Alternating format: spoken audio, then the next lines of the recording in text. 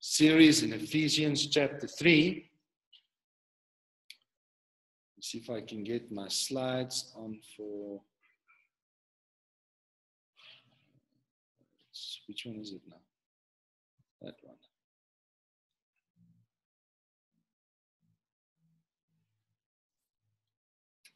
Ephesians chapter 3.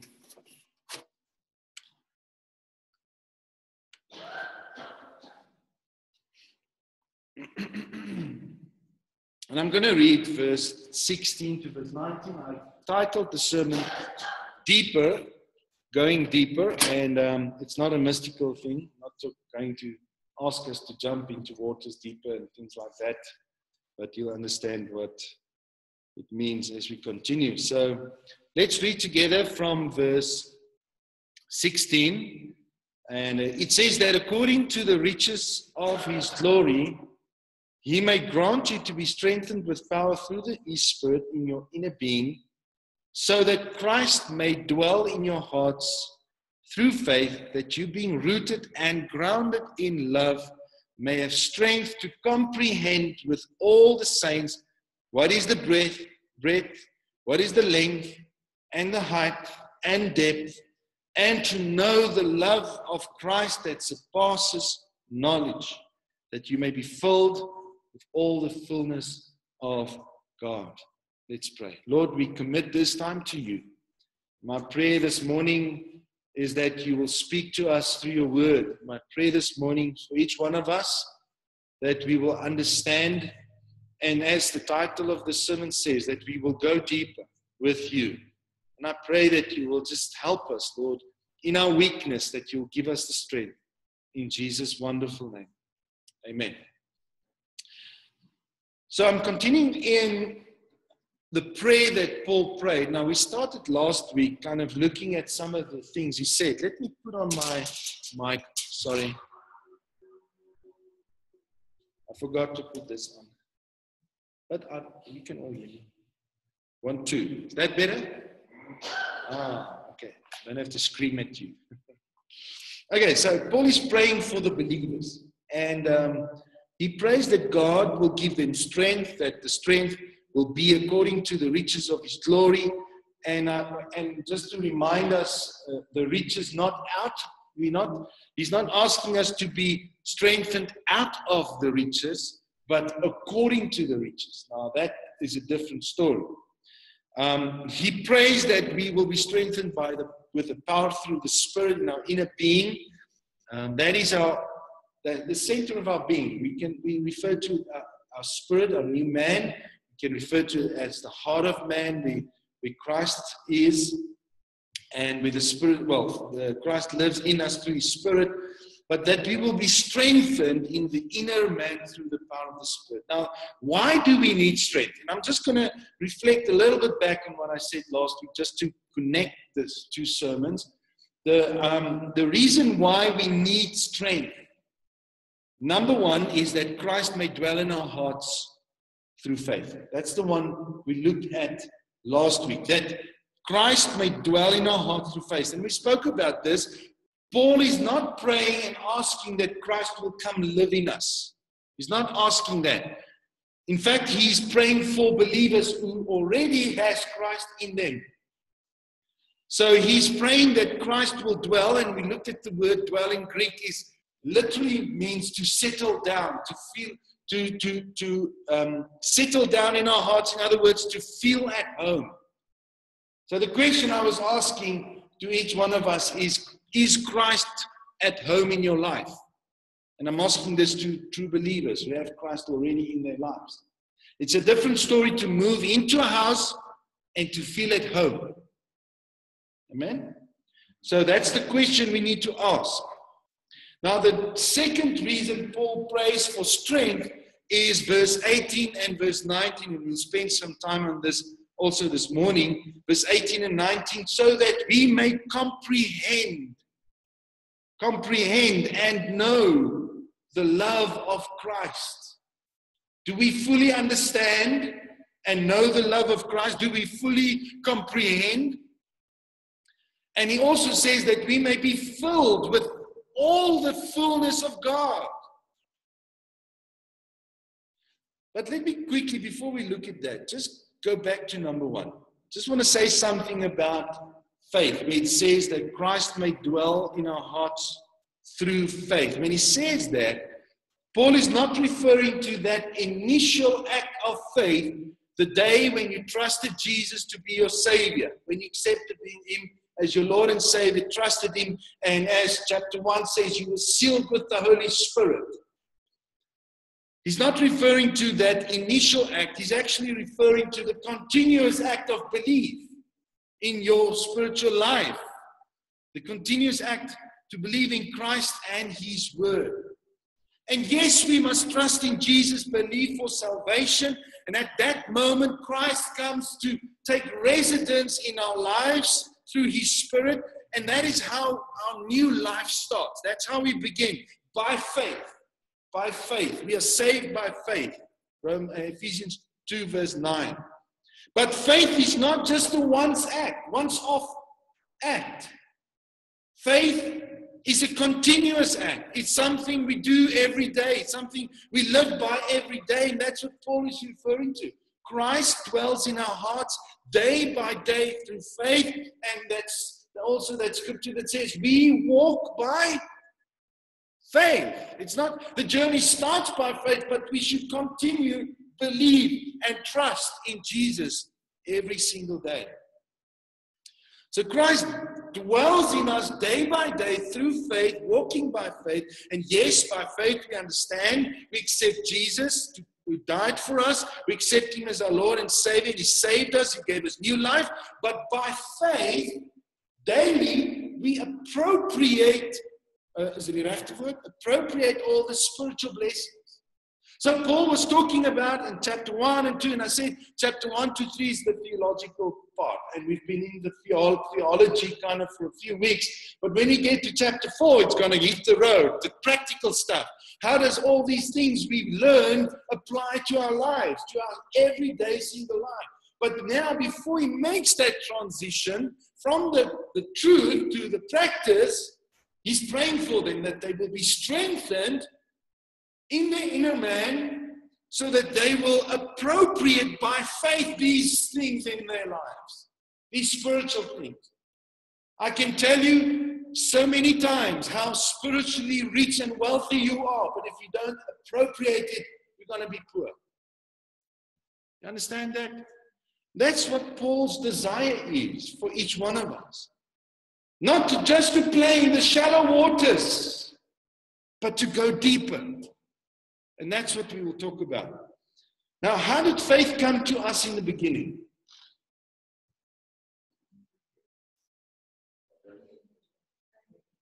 Faith comes by hearing, and hearing by the Word of God. So how does faith come to me every day? The Word of God. The Word of God. And you see, the question I want to put forward to you is, do you struggle in your daily walk by faith? I think I know what the problem is. I think I know what the problem is. Now, we enter into this enjoyment of the indwelling, Christ's indwelling through faith, but we must practice his presence every day in our lives through faith. And remember that faith is not disconnected from obedience. James says that faith without works is dead. So true faith that believes is faith that obeys. And if you look at all other religions in the world, other religions demand that you do things. But if I talk about Christianity, and if I ask you, define Christianity to me, what is Christianity? I would say in simple words, Christianity means Christ in us. Because Christ is the end of the law. Christ is the whole law and everything that it encompasses, and what it means is comprised in Christ, in him. And the Christian faith is this: Christ in us. And as Colossians says in chapter 1, verse 27, to them God chose to make known how great among the Gentiles are the riches of the glory of this mystery, which is Christ in you, the hope of glory. That's the Christian faith. Christ dwelling in our lives through faith. That's how you overcome sin. And we'll get to the details and the finer details. We're going to go a little bit deeper this morning. Is that fine? Okay. So have you got your gear on? Ready to jump? Okay. Well, let's go. So if someone asks you, what is Christianity? Christ in us. Christianity is about a personal relationship with Christ. It's about a personal relationship with Jesus, your Lord and Savior. And it is from this relationship, Christ dwelling in you through faith, that obedience flows, that love flows. It is from this, it is because of my love for Him that I don't want to sin. And I've always said this, and I believe this, that if you want to overcome sin in your life, you must love Christ. Because your love for Him is the best motivation for not sinning. It's the best motivation for holy living. Now, let's read again Ephesians 3:17, and I'll get to the first point now. It says, so that Christ may dwell in our hearts through faith, that you being rooted and grounded in love. Now, for the young people, rooted, that's the name of the young people. I have the Greek word for them. Rizoo. Okay. So you can call yourself rizoo. Rooted. Anyway, so rooted and grounded in love. And you see, love is the result of Christ dwelling in your heart. If Christ dwells in your heart, love will be the soil where you are rooted in. See, we are rooted and grounded in love. Love will be the soil, the very soil in which you will be rooted to grow spiritually. Love will become the motive and the motive of all service to God. Why do you want to serve God? Why do you want to do ministry? What is the motivation behind anything you do for the Lord? If it's not love, it's legalism. Love will cause all fruitfulness, and we know that the fruit of the Spirit is love. Love is the soil in which our obedience is rooted, Christ in our hearts. And love will become the foundation upon which our lives are built. Now, just to mention, when we talk about we are rooted in love, we also say the same, in the same thing, Christ is love. And then we can also say Christ, we are rooted in Christ, because it's His love.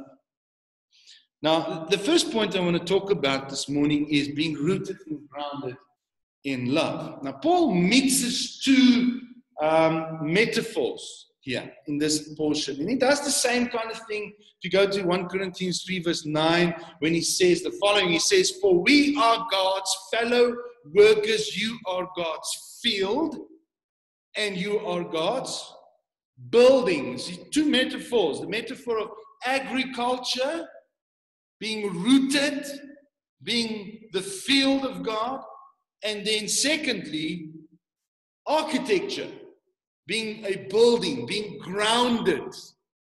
That's the two metaphors he's using. Now let's look at the first one, being rooted, in Greek meaning rizoo, and it means to be strengthened with roots. Figuratively, we would say it's someone that becomes stable, he's firmly fixed. Firmly fixed. So when you are firmly rooted in love, you know what that means? It means you cannot be uprooted. It means that you cannot be pulled out.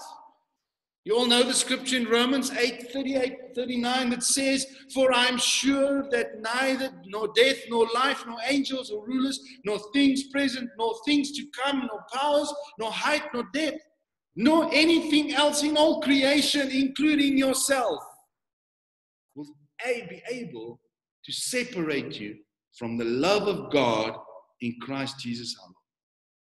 So I believe in eternal security. Because if I am in Christ and He's in me, I'm rooted in His love and I'm rooted in Christ. Nothing can separate me from Him. Nothing. And if you are firmly established in Him, nothing can change that. Now, being grounded is the Greek word themelio. Themelio. Oh. 2 O's at the back. Themelio. Oh. I don't know how do I say that.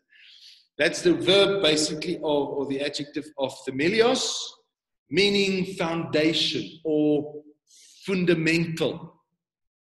So themelio means to be grounded securely or deeply firmed or founded.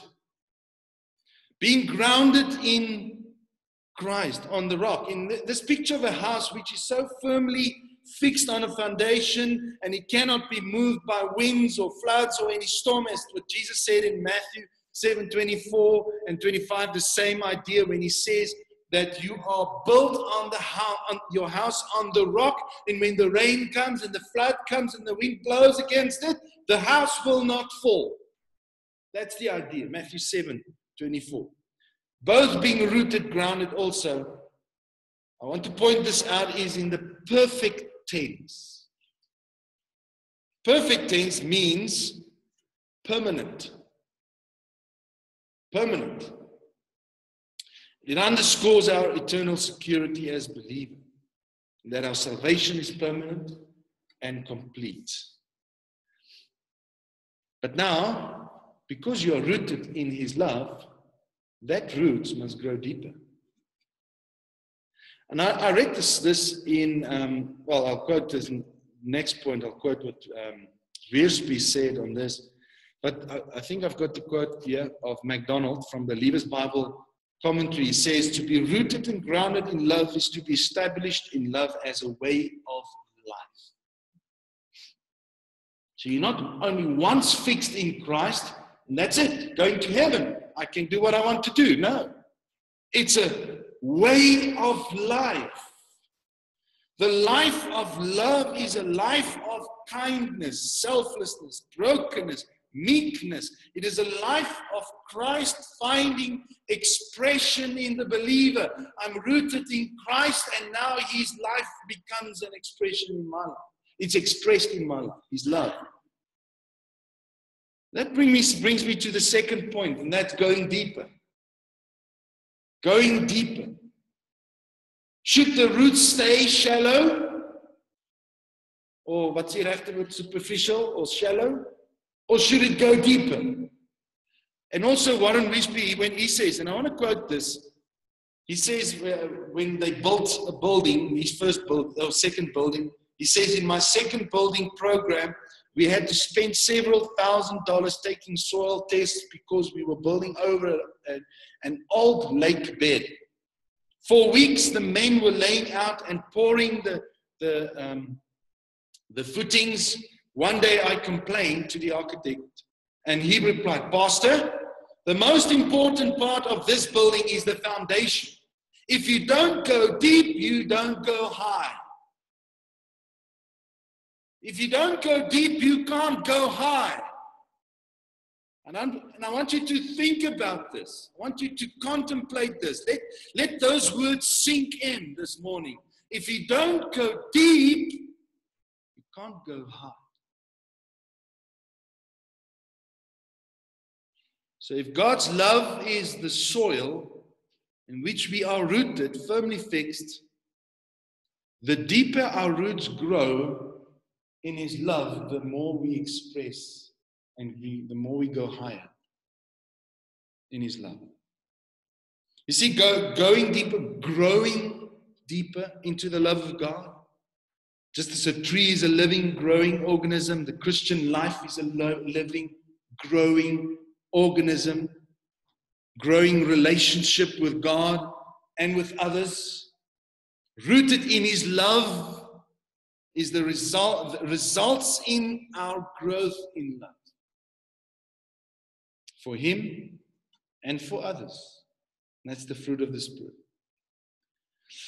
And we know Galatians 5 says, if we walk in the Spirit, we will have the fruit of the Spirit. The love will manifest in our lives. The opposite is also true. If you don't walk in the Spirit, if you don't grow in the love of God, if you don't go deeper, it is an indication that you're not walking in the Spirit. If there's no love for God and for your brothers, it's an indication that at best you are a babe in Christ, at worst you might not even be a genuine Christian. Because the love of God is, for our brothers, is the fruit of a true believer. If there is to be a life that glorifies God, a life that exalts Christ, a life that is filled with all the fullness of God, your roots has to go deeper into the love of God. And listen, it is easy to be complacent in your Christian life. It is easy to come to a place and say, yes, but I'm okay. It's good to have all these spiritual disciplines in my life. I do my quiet time, check. I read my Bible, check. I go to church, check. I give to the Lord's word, check. But you see, the problem comes in when all these things are just a routine. It's just a routine. And even though if you study Paul's life, and after he served the Lord for so many years, and God used him mightily through the miracles and the signs, even though he was at one stage, and we read he was caught up in third heaven. What an experience that should have been, or must have been. He did not rest in those experiences. After so many years, I think 25 years, he wrote to the Philippian church the following words. Listen to what he said. He says, not that I have already obtained this, or I am already perfect, but I press on to make it my own, because Christ Jesus has made me his own. Brothers, I do not consider that I made it my own, but one thing I do, forgetting what lies behind, straining toward what lies ahead. I press on toward the goal for the prize of the upward call of God in Christ Jesus. Let those of us who are mature think this way. And if anything you think otherwise, God reveal that also to you. Only let us hold true to what we have attained. So here's the lesson. No matter where you are in your spiritual life at this moment, no matter where you are spiritually, you should always desire to go deeper with God. And since God is infinite, you also come to the conclusion, I've not obtained it. I've not been there. I'm not perfect, but I press on. I continue. I grow. And the third point, there's no excuse.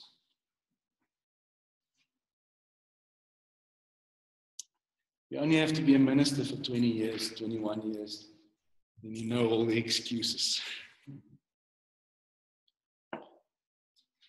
There's no excuse. Listen to what he says, verse 18, 19, if we go there. He says, that we may have strength to comprehend with all the saints, that is the breadth and length and the height and the depth, and to know the love of Christ that surpasses knowledge, that you may be filled with all the fullness of God.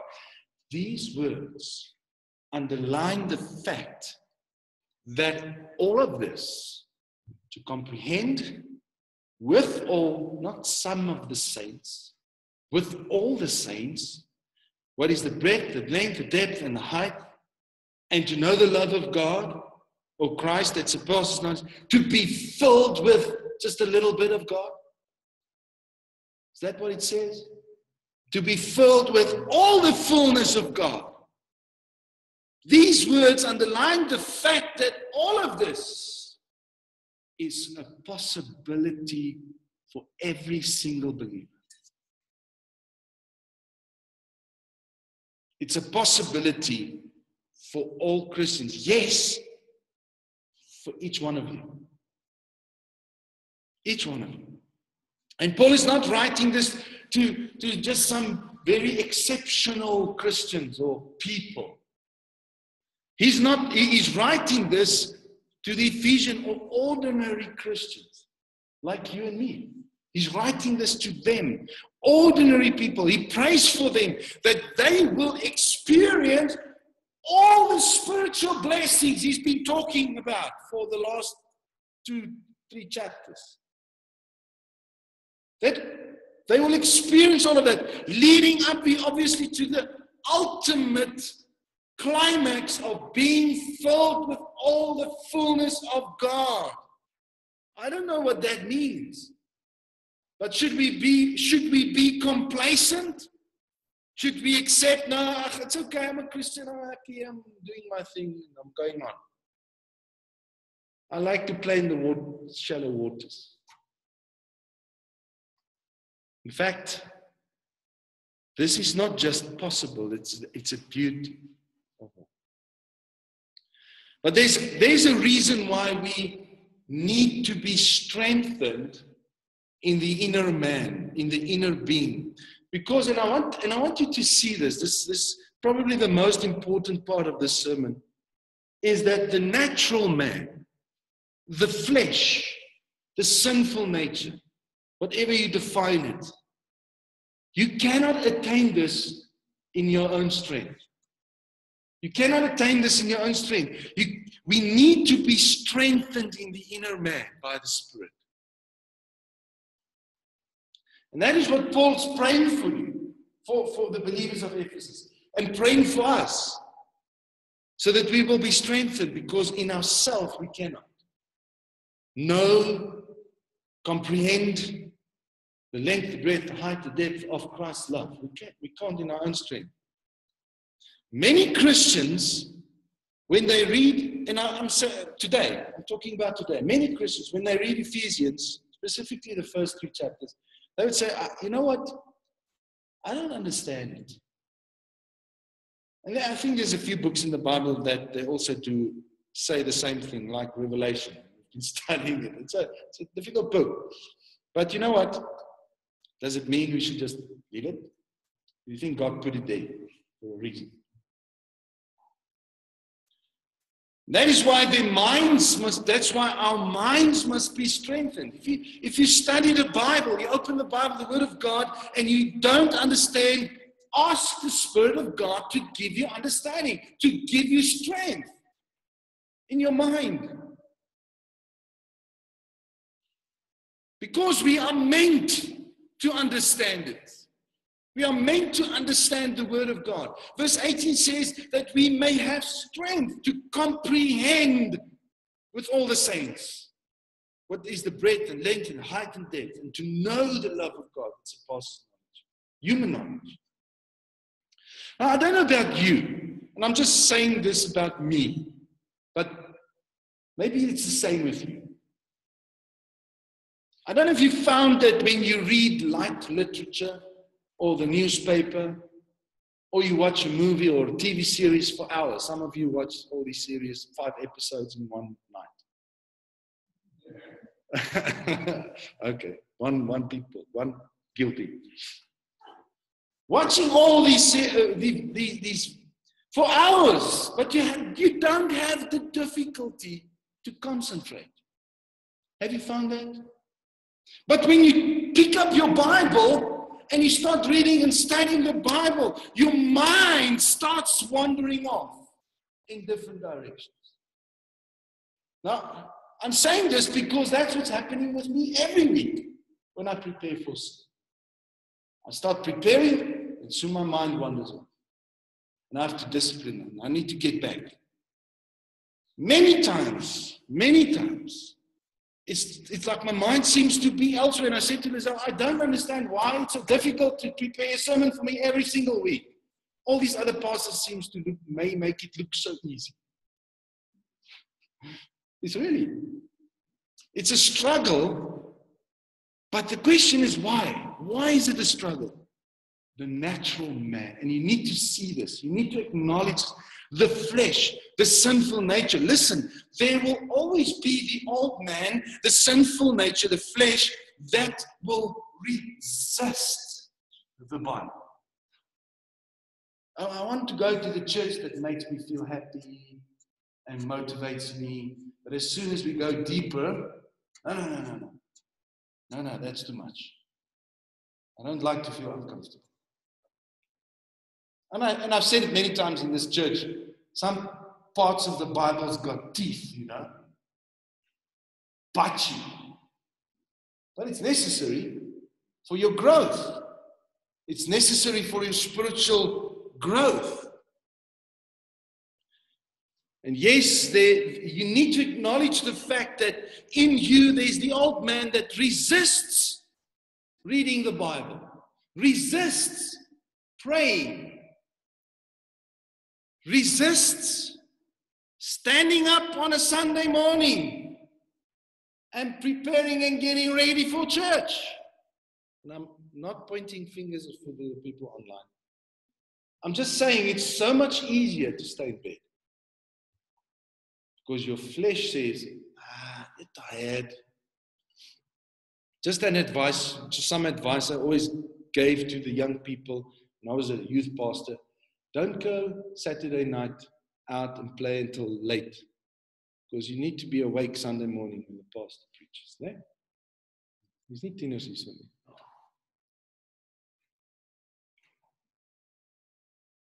In our nature, we resist sharing the gospel.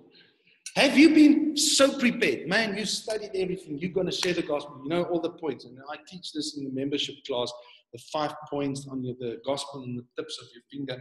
And so that you can know you've got the gospel in your hand everywhere you go, and you're ready, you're going to share the gospel. And when you get into that moment, bam, yeah, your nature kicks in. No, I don't know what he's going to say. Maybe he's going to reject me. No. You need to realize and acknowledge that the old man will resist when you want to go deeper into the love of God, to take the roots deeper. It's not easy always. But you know why? We need to be strengthened by the power of the Spirit because of that. Because of that. Now, some Christians say the following, and I might be stepping on a few toes now, but it's true. We need to acknowledge this. Some say, or would say, you know what? I'm just a plain, simple Christian.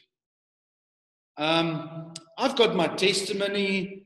I help out now and then simple things in the church or simple things out there.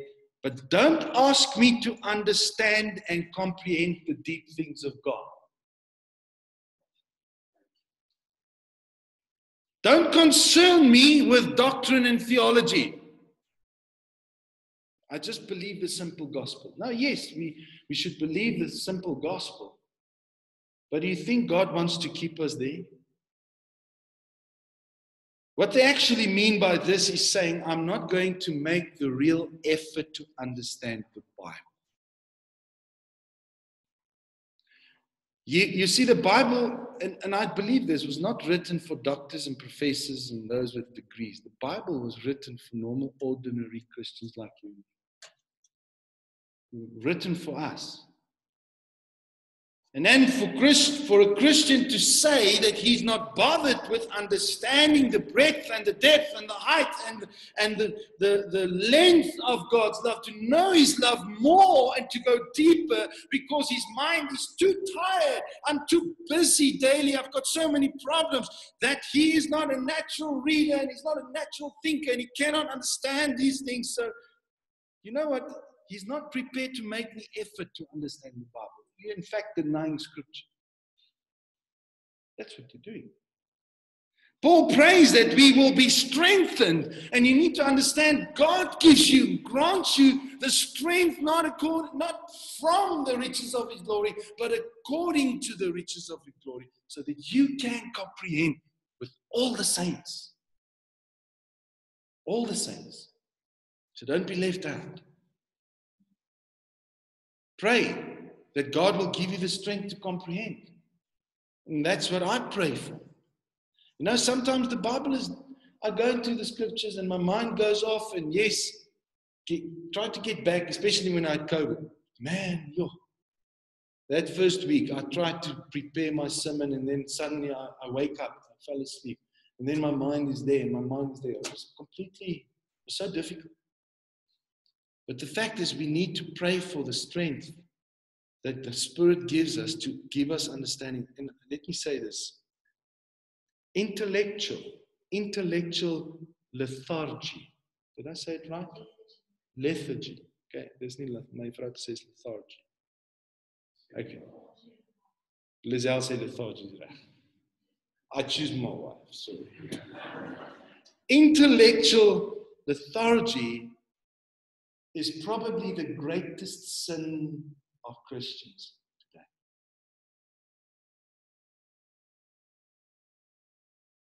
Knows it still.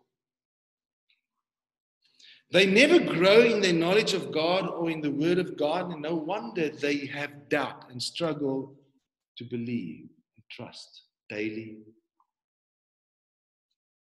Because faith comes by hearing, and hearing by the Word of God. You know what I've discovered as every week as I study and if I prepare some, what I've discovered is that it is in the detail of the Scripture that God speaks to me. It's in the details. And unfortunately, many of those who kind of have this way of thinking, fall back every time on their past experiences. And I've seen this over the years. Yeah, Pastor, the Lord did in 19 so-and-so this, and I had this experience. But they don't enter into all the riches and the spiritual blessings that God has for them. They always fall back on that experience. They are content with playing in the shallow waters, if I can use that analogy. They are ignorant with going deeper and comprehending the length and the height and the depth and the breadth, and to know the love of Christ. You know what? I am not saying I know the love of Christ completely. I don't. But I want to go deeper. I want to know the love of Christ more. Because if I'm rooted and grounded in His love deeper, I know I can go higher. Don't you want a pastor to love you more? So pray for me that I be strengthened. Amen. But I desire so much for you to love, for me to love you, for you to love me. No offense. My desire is for us as a church. I'm not saying we should become dogmatic. That's not what I'm saying. I'm saying that we go deeper into the love of God and understand and comprehend what God has for us. All the fullness of God. That's what I'm praying. Now, when we analyze this inner man, and we found that it is weak, and it needs to be strengthened, that is what Paul is praying for. Paul knows all this truth. It starts with knowing the truth, but he knows we need the strength to appropriate it. He knows that. And no matter how weak you are, no matter how you feel, no matter how many times you failed, there is no excuse. There is no excuse. You should never get to a place where you say to yourself, I cannot go deeper. I cannot be stronger. I cannot understand. God is all sufficient. You need to understand that God gives you strength according to the riches of His glory. Now in close, if you and I are to contain, hope it doesn't sound wrong, but if you and I are to contain the Lord Jesus within our lives and be filled with all the fullness of God, we need strength. Hello? We need to be strengthened in our inner man. We need to be strengthened by the Spirit of God in our inner man. And if we realize that these things that Paul is talking about are possibilities for all of us, and we desire them and ask according to the riches of His glory to reinforce us by Spirit, to pray that He has promised to do so, and God said He will do it. And Christ will dwell in our hearts by faith. So my question to you, and I'll pray then, this is what you need to answer yourself. Do you want to go deeper? Do you want to go deeper? Are you just happy with being where you are in your Christian life? Let's pray. Father, my prayer this morning is for each one of us to be strengthened by the power of your Spirit in our inner man, so that we may comprehend the riches of your glory, so that we may comprehend the height, the depth, the length, the breadth, and to know the love of God in Christ your Son. Lord, we won't completely, fully grasp or understand how deep it goes. I think we will never know how wide it goes, how high it goes. But Lord, we want to go deeper into the love of God. We want our roots to grow deep into your love, so that your love will be manifested in our lives, because you change us from one glory to another glory as we see Christ and as we look at Him. I pray this morning that you will change us. And Lord, may we be vessels that honor you in every way. We fall short so many times. Lord, we make excuses so many times. Help us, Lord, to rather make the effort to really dive into your word and to live by faith, not by sight. Pray that for each one of us in Jesus' wonderful name. Amen.